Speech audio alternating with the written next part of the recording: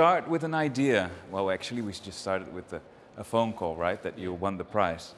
And then slowly an idea developed, and then it changed, and then it changed again, and then it changed again. But finally now here we have an exhibition. So this for me is a very rewarding moment. Rewarding because of the exhibition, but also rewarding because of the collaboration with the three of you and with the other people that you collaborate with. Because I think that one of the aspects that make you so different as artists from other artists is the fact that you always work with other people, with other artists, with people that you meet along the way. We always say that every time we use the word we a lot, and but we do that just because there are so many people in that we included. So we is the three of you, but we now is the 6, 7, 8, 9 people who collaborated. Exactly. Painting, poetry, embroidery, installations, so many different things. And actually, in fact, the reason that we came to Joan Baixas was that long time ago, back in Iran, we watched a video. Yeah, the VHS video, yeah. Yeah, it was a VHS video we saw of somebody collaborating with Juan Miro. And then we were very fascinated by Joan being the collaborator and working with something. And once we came, first time we visited Barcelona, and when we came to Barcelona, we started looking for him. And we were like, who's that person that was doing this amazing work? So one of the things that we have to do something in Barcelona, and then for our first trip, it was that we go back to that VHS, and then it was very inspiring for our generation. So yeah. So it was a long, I mean, you witnessed that. I mean, it was a very long process to find him. He was very humble. He invited us to his house, even though he didn't know who we are. It was a full day of discovery. One of the things that for me was special on this collaboration, because you know I have been collaborating not just with Joan Miro but other painters. I'm very interested in working with painters, no, theater and painting. But one of the things is that in this case it's not a collaboration with a painter or with a visual artist or with 3 visual artists. For me, and I understood this from the very beginning when they start talking this day that they were at my place, it's like getting inside of a world that develops on circles, no? It's this first circle of day 3, but then it's the familiar circle because I have been living at their place and the mother and the dogs and the people around. And then it's the circle of their own culture, the Iranian culture, and the culture of the 20th century, that they are all the times with this unseen, very open to the big names and the unknown names of the 20th century, etc. No, it's something that grows and grows and grows in a very natural way.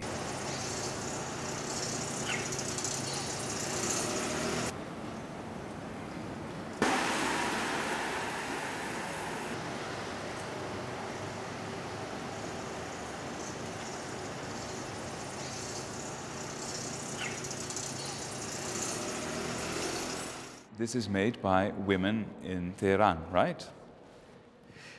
So yeah, throughout this process, we also invited one of our friends artists who's the community-based artist, and she works with women who are making their daily living by, you know, doing certain works. And she was working with these women, and she taught them actually embroidery, stitching, and her name is Niyaz Azadikhah. She started collecting stories from these women and asking them, you know, what is it that they are most fearful of? And the word fear was also introduced by Joan Baixas.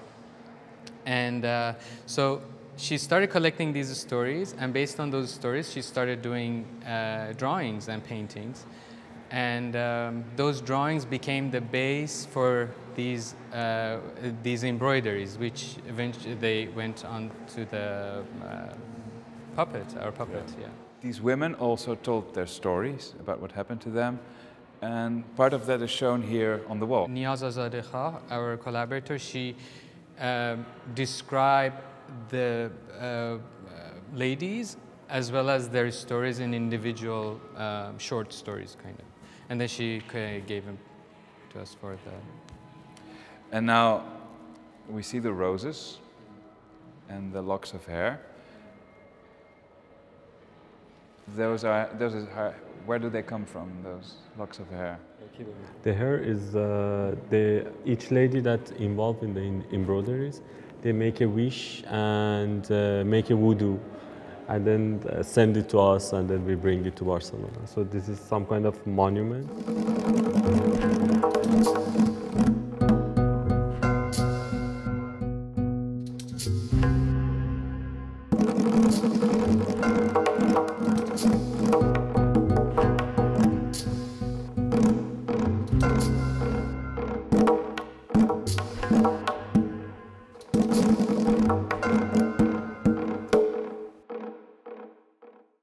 How is that? We put on the wall. This wall is 4 meters 20, so room enough. Maybe it will be a bit like that. Yeah. This impression and then room. Oh yeah. It's almost more, like a mouth opening and closing, and it's more the first idea of the shadow of fear, and the content is done by the embroideries. Yeah, ladies. At the beginning, we start working with this idea of the shadow of fear that comes from this fear that we see every day on the papers, no? Yeah. Fear about everything, terrorism, the nature, the blah, blah, blah, blah, blah. It's like the end of the world will be tomorrow. It's a bit crazy publicity that some people is putting in our social life, in our everyday life, no? That is not true. The world will not disappear tomorrow.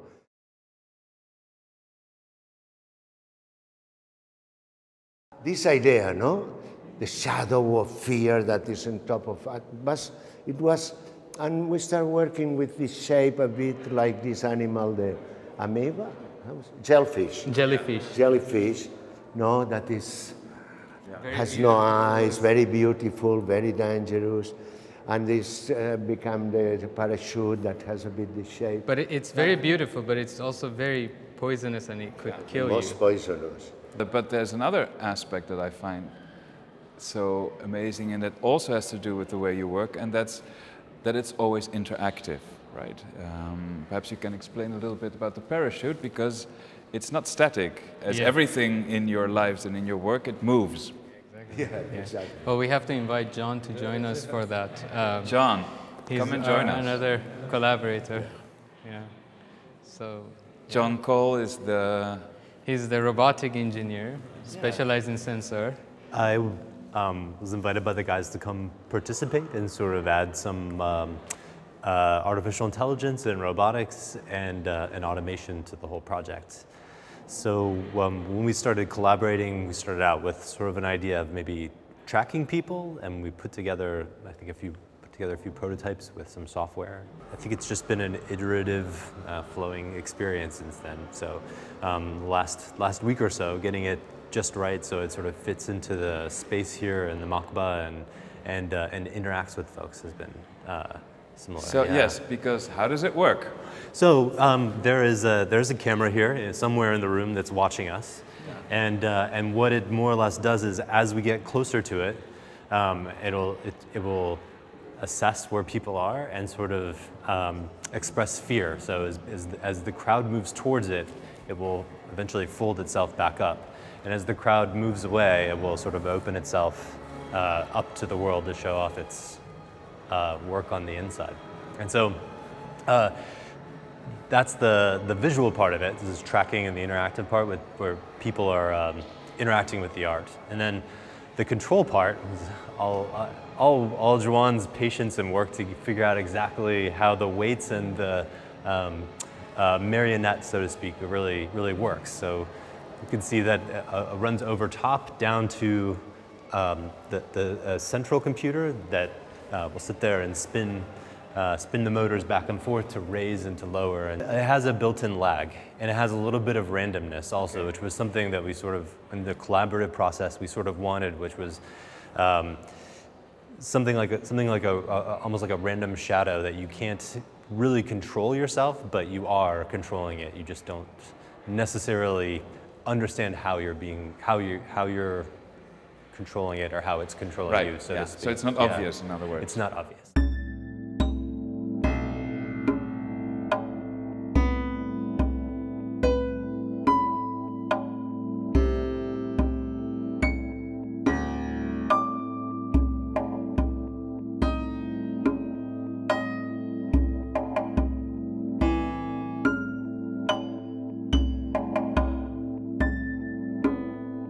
So here, very unexpectedly, we see a neon sign in German that says two things, really. It says macht schön, clean up, or macht schon, power itself. And that has to do with the maids.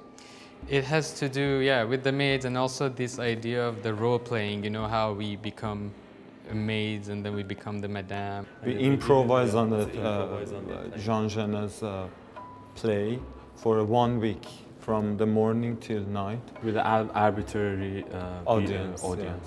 So people, and also the photos came, done by the audience. You know, they were part of the whole process. And also they were audience too. Yeah. So we have that. Time. I think for us it's a starting point which connects us to Joan, you know, in terms of the play with the power and the manipulator, puppet. And in one stage we started to ask what is the string? So they are like a system, and they are kind of behavior, you know.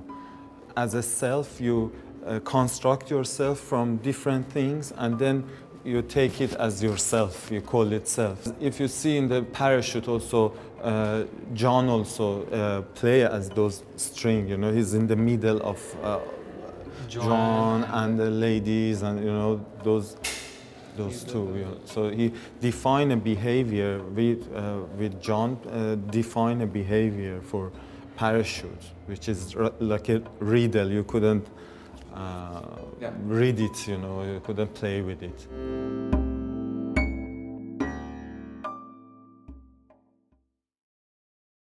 This journey, as we know, is not aiming for the skies, towards Mars, this bloodthirsty eternal god of wars, or Venus, this black widow, this seducer of poetic hearts, who raised her glass to Hafiz and Khayyam's, dancing with arms in the air, tapping foot like gypsy gals, and now consorting with Magneses or Nemas, until tomorrow, that she will salute many more amorous minds. It's an ongoing project, actually. Yeah. That we call it Unfaithful Poem. And we kind of find Persian poetries mostly, and we, from the Persian language that they were, you know, written 50, 60, 70 years ago. But they're for a specific time and space that these poems have been written. And so we take these poems and we translate them into English by a bilingual person, bilingual language person. But it is, I mean, the whole project is not really about translation. It is more about the sense of how these poems from that time are being interpreted to our time and where we live today and what we live now. And we really try to get the experience of the person who's translating from Farsi to English. I'm Mandana, an old friend of Ramin, Rokni and Hesam, and a collaborator on the Maids project with them. This poem was originally from a contemporary Iranian poet called Mehdi Akhavansaleh. A lot of the rewrite was about what is happening in the world, what has happened in our lives as various immigrants, and this important theme of moving away from your own country to embark on a different journey. But the journey that is described in the original poem and also in the final version is a journey to the unknown.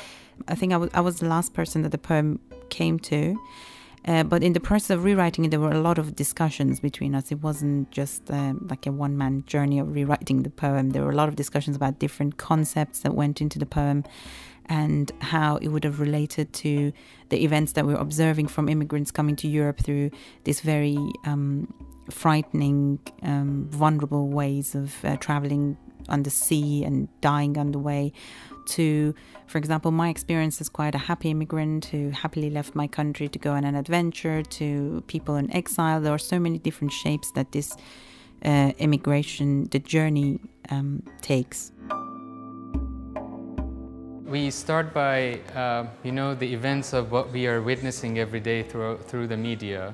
And it was the time of the refugee crisis throughout Europe, and how people started, walking, from as they arrive from the sea, and then they start walking until dawn. And so we start collecting these videos from different sources and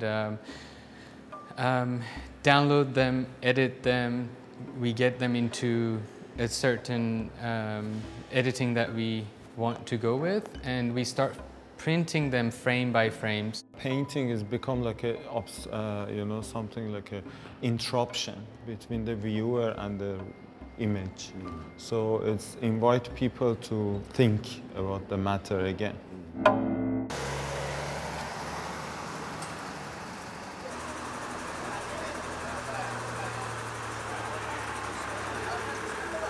This is not a project on itself. This is part of this discovery, of this flow. It is a repercussion of all the things you've done so far, and you will continue. Exactly. Yeah, exactly. Project based on this, right? Yeah, absolutely. No, this is really, I think, for us, is the beginning of this specific project. Beginning of rolling more and more, and it continues, and it will be elaborated more, and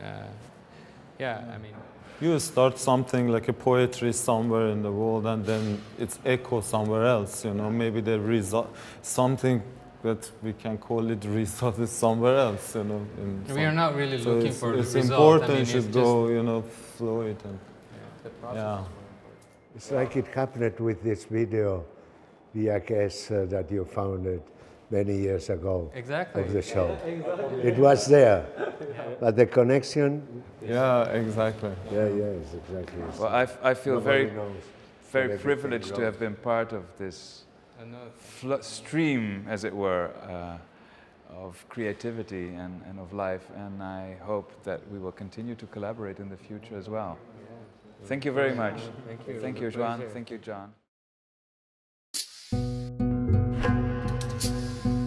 Let's set out and make waves far away from here.